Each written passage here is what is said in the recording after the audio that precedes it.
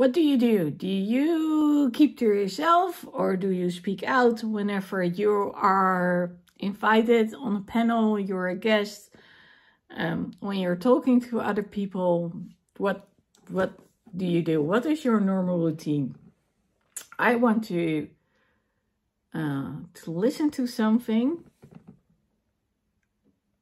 Here it goes. You know, Lady Lexi, you always have the great input. And Lady Lexi, you're so patient, right? You just sit there and smile like, okay, I'm taking everything in. And then when you come with it, you come with it. Okay, so I'm not sure if you heard it, but here is LaQueeta Mary from Blind Guy, His Wife and Their Life. And she normally is an observer, so I'm part of a panel on Sandeman's show, and he asked us to do response videos. So here's Anne, I am. And you know, when she said so, I was like, okay, this is interesting that she's calling me patient. So it's true. I observe things. I write down a lot. I take a lot of things in. And basically, because I write down stuff, it gives me the possibility to get back to something I want to talk about. And because it's there, I can be patient because I know it's still there, and I can express it when I want to. So I just recorded this video for my course, From Silence to Speaking Out. If you're interested, please let me know. I'll probably post a link in this video, chikaracc.com, Speak Out Now, something along those lines. And it's a free mini course about why you keep to yourself and the importance of speaking out. Because if you keep to yourself and you do so long enough, then chances are that you increase anger, frustrations, you know, all those negative emotions, which likely will have an impact on your body as well, and not only on your mind. And at some point it needs to be expressed. So either you might get a fit of rage, you might direct it to yourself, as in hurting yourself, literally, or you might direct it to the other person, which is never a good thing. And also there's the possibility of numbing yourself when you have the idea that no one is going to listen to you anyway. And that's how addictions come into existence. You know, they start out as fun, something is nice, you get introduced to it. But once you get to realize how it actually works, and you come in a situation that you feel like you have no control over, then those things might end up working against you. In the module, I spoke about the ways to express yourself even when you don't say anything. And well, quite honestly, I'm kind of hyper. I'm a kind of jumpy person. I can be high on adrenaline, you know, in a sec. And that means that I either have to basically remove myself from a certain situation in order to get back to my own energy and feeling good again. It might also mean that because I was high on energy, that I'm very tired and then I really need to retreat to recharge again. So there are several things which might happen as a result of it.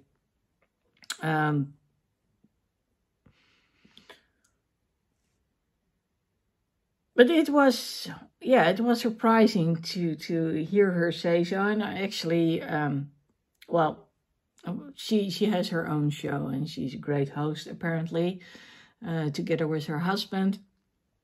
I haven't seen their shows yet, but Zen was raving, so apparently she's good. And what I've seen from her being on the panel, I have to say, I believe that this couple is a great couple. You know, the way they speak, the way they think about things, the way they express themselves, there's so much thought to it. That's, you know, that's really cool.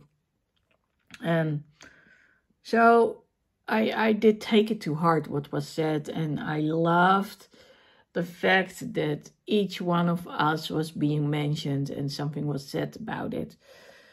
And I guess that's also the cool thing about being on this panel, because this panel is about listening to one another and about respect. So here's the thing. Not too long ago, Pastor Tori was on and he was talking about his book. And the thing is, I used to go to church weekly when I was growing up. Then I also read lots and lots of books about spirituality and about reincarnation.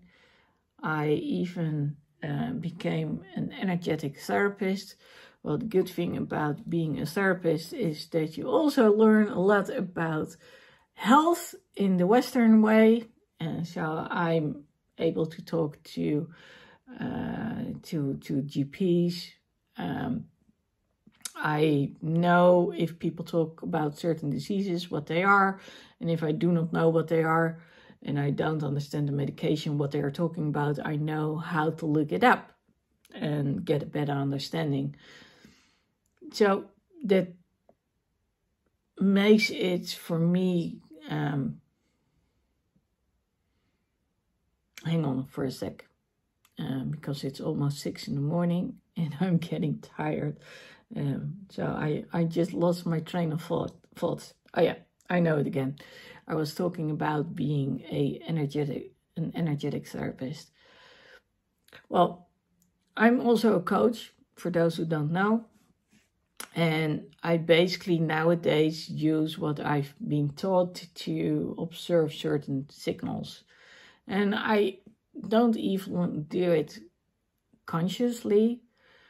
I just pick up on a lot of tiny little things, and I guess I use it to read certain people, and not in a woo way, but, you know,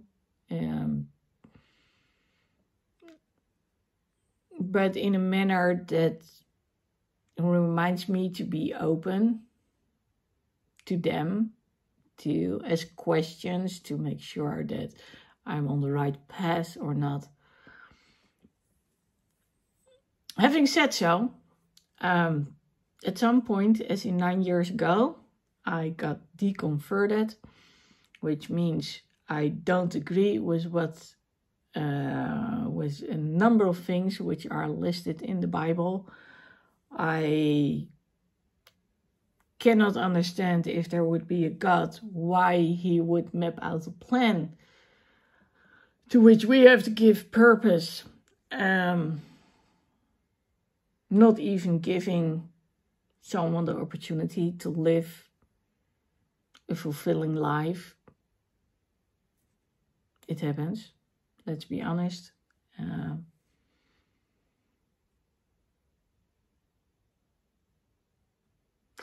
And having said so, yeah, there's a lot going on in my mind, which I'm not expressing at the moment. And one of those things has to do with speaking up. And I'm one of those people, when I see injustice done, I will say it. When I see someone is not heard, I will invite the other person to, you know, say what's on your mind. And I know there are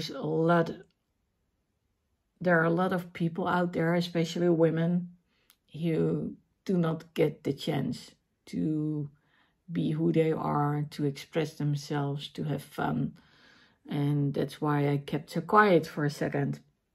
Well, this video is not about being the one who wants to be depressing or whatever it is. Not at all.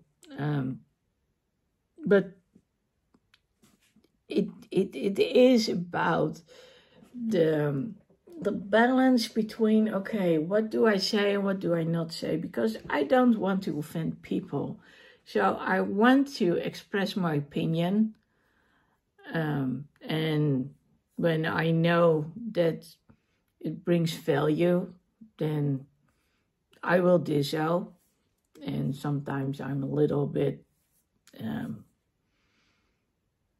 well, how will I say it? I can be pretty much in your face.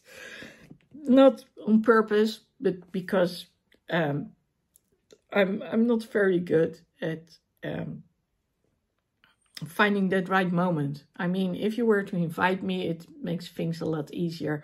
But we are adults, and as adults, we are supposed to be able to say what we want to say when we believe that it's important to say it, and to know the timing. Well, unfortunately, I'm not that good at knowing the timing, so I have to wait until someone actually stops with speaking.